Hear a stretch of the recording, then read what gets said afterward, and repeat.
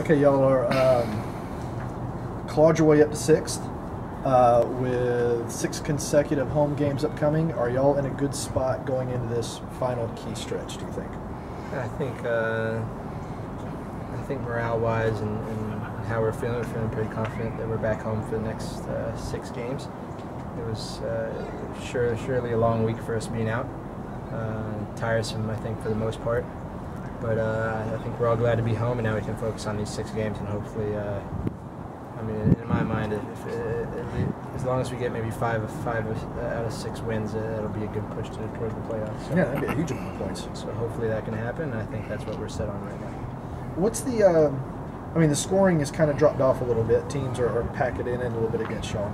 What's the number one thing you can work on to try to break the other teams down? What's the key? Yeah, I think you go through the season, and I think every team you've probably at least played every team once. So these teams have Miguel, Josef, Tito. They have them pretty studied down to the max. So it's hard for those guys to really break out their individual capabilities when teams have already they know what they offer to the table. So I think that as a team, I think we have to start finding a game plan for all of us and not rely so much on the individual capabilities that we have. So when things aren't going our way during the game, we have to have some sort of game plan. And I think that was what we mistaked. That was our mistake in these last 2 games. I think we focused on too much having Josef and Miguel back at 100%, and I think that maybe that was a bit of a downfall for us. I think we have to start making a game plan for all of us, the whole entire team, and not, as I said, not rely so much on the individual capabilities.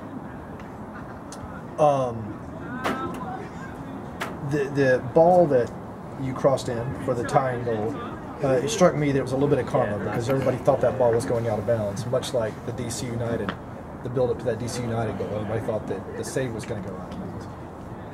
Is it just how the breaks happen during a season? Yes.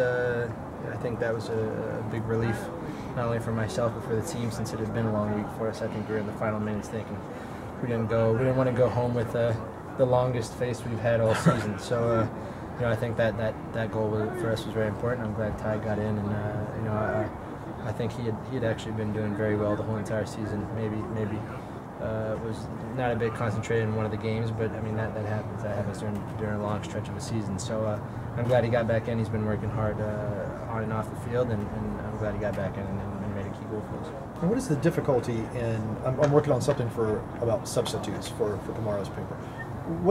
Is there a difference in approach between being in the starting 11 and being in the 18 and not knowing if you're going to get to play? I would say for these next 6 games, every single person needs to be ready. You're playing every other 3 days on turf, so the bodies are going to start feeling tired. You're in that final stretch of the season, and you're playing every three days. So every guy that has their shirt called, they need to be training as hard as possible and be ready for when their name is called. I'm sure Tata has a list of guys that probably everyone on the team, 26, 27 players, will need to be ready for every one of these single games we have in September. Do you know the points on the table? Do you know where y'all are? I know we snuck into 6th because of other people not winning. I think we're a couple games behind, so we have to take advantage of that. I mean, me personally, I didn't like that we kind of lost that momentum we had going of stopping for about 21 days. So that was, now you have to look ahead, and even though you're a couple games behind, you still have to make sure you win those games, right? You have to keep racking up those points. But I think it was good that we racked at least. We got a point against Philadelphia. As I said, we didn't want to come back with the longest faces of the season. So I'm glad we did get that point. And now we have to think about the next month. It's going to be a tough month for us, and we all have to be ready. What's a realistic seeding that you can reach in the East, do you think? In my head, I've been playing 5 years in Mexico. Make the playoffs. Okay. It's a different tournament. It's a different league. As long as you make the playoffs, it doesn't matter what happens during the season.